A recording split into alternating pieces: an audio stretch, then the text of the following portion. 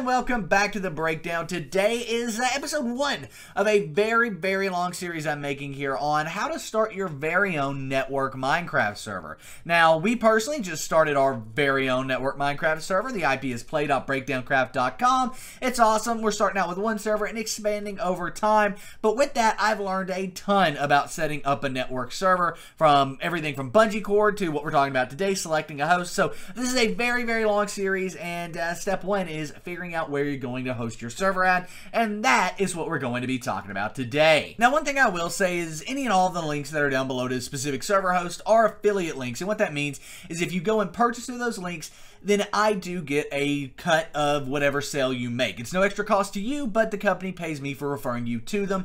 I just want to do full disclosure with that. I personally use all of the companies that I'm going to be recommending today. I literally have servers at all 3 companies we're going to be talking about today. So yeah, that is something you can know that I've tested and tried them myself, and am only recommending them because I think they are good and serve a purpose in some way. So first and foremost, I want to talk about GameServers. Now, GameServers is who I recommend on like my 1.13 server tutorial. You can check it out at the eye. I don't know which side of the screen it's on, but check it out at the eye at the top of the screen. They are an awesome server hosting company, but the thing is, they're not great for network servers, right? They're great for starting a vanilla server with you and your friends, or even a bucket or spigot server that you just want to share with a couple of friends that you have and, you know, play with them and things like that, but not really get into setting up a network server that could potentially have hundreds of players on it and things like that. GameServers is great for a couple of friends, but it's not great for huge, massive network servers. And because of that, GameServers is where we host our Let's Play server, which is just me and, you know, Patrick, the co-owner of the Breakdown,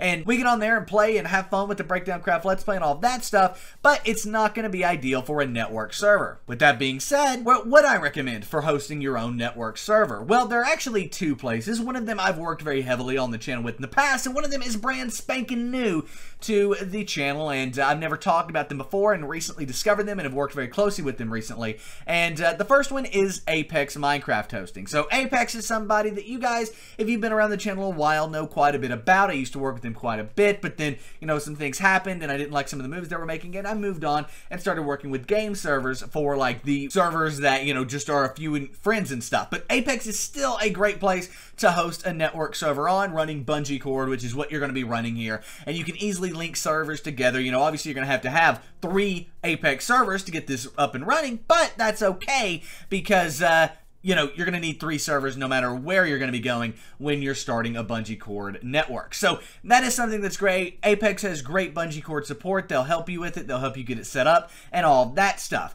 That was one of the places I looked when we were looking for a place to host play.breakdowncraft.com. But that isn't where we ended up going, right? Where we ended up going was Shockbyte. Shockbyte is a server hosting company that I have known about for a while. I'm pretty in-depth with that industry, so I've known they've existed. I've been seeing some of the moves they were making, and I was like, I think these guys are up and coming, and sure enough, now they're pretty cemented in as a great Minecraft server host, and so I contacted them, gave them a shot, and everything's great and on the up and up over there, and that's where we're hosting play.breakdowncraft.com currently at this present time. Now, if you're starting out, that's what I would recommend doing. I would recommend going to one of these server hosts. If you're looking for a server with just you and your friends, GameServers is going to be the one for you. They have very stable servers, and they're spread out all across the country with tons of reach and things like that, so you can very easily get a server that's near your house and near where most of your players are going to be, and that is great, right?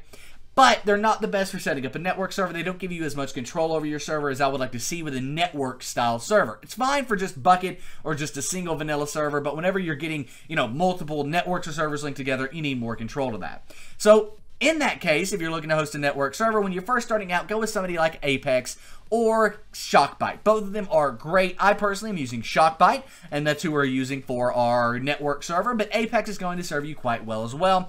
Look at them, compare prices, do all that stuff, but both of them are absolutely great places to look for getting a server. Now, here's the thing.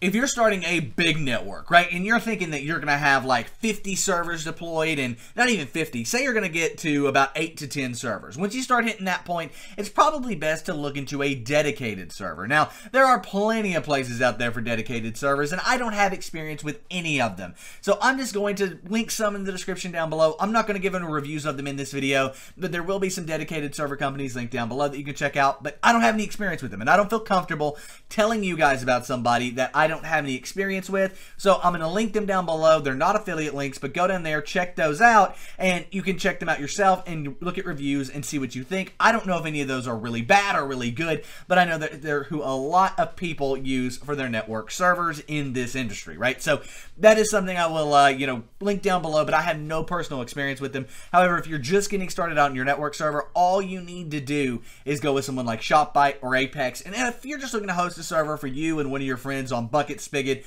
or, you know, vanilla, or even a modded server, GameServers is going to be great for you, and you can check them out down below as well. Everything I've mentioned here is linked down below. And yeah, I hope that helps figure out where you want to buy your server from. But let's talk about gigabytes, right? Let's talk about how much RAM you need. Well, the general rule of thumb is that for every 20 plugins you have, you need 1 gigabyte of RAM. Now, some plugins are a lot more RAM intensive, like plugins that map your entire server as users discover it and stuff. Those are going to be way more RAM intensive than something like, I don't know, a simple plugin that shows a hologram at your spawn or something, right? So the general rule of thumb, though, is for 20 plugins, you need about 1 gigabyte of RAM, right? So if you have 40 plugins, you'll need 2 gigabytes of RAM to run all of those plugins.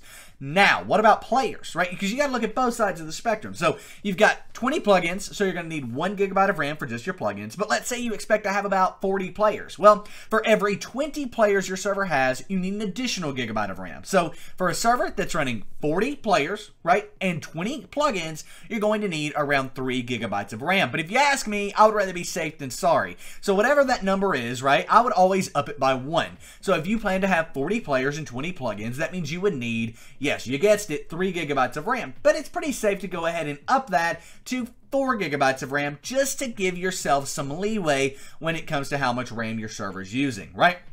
It's also worth mentioning that Spigot is typically more performance enhanced than Bucket is. So I'd always recommend running a network server off of Bucket. We'll talk more about this later. That's basically what we're looking at there, guys. And yeah, that's that. So that's how much RAM you need. That's how you can tell that. That's where I would recommend buying servers from. I've tested everyone that I recommended in this video other than the dedicated servers, and I didn't talk about any of them in the video because I have no experience with them. I will be doing a follow-up with this once we reach the point at Breakdown Craft to be able to deploy a dedicated server. Once we reach that point, I will be doing an additional video in this series, probably at the end, talking about dedicated servers. But for right now, that is what we have. So I hope this video helped you out. If it did, please give it a thumbs up. Subscribe to the channel if you haven't already. There is over 15 videos planned in this series. It is in depth. I'm going to be doing everything from showing you how to set up certain plugins, to how to set up factions, to how to get your lobby up and running, to how to set up bungee cord. Everything is going to be covered here, guys, and I can't wait to bring you guys along. But nevertheless, guys, my name is Nick. This has been The Breakdown Tech, and I'm out, guys. Peace.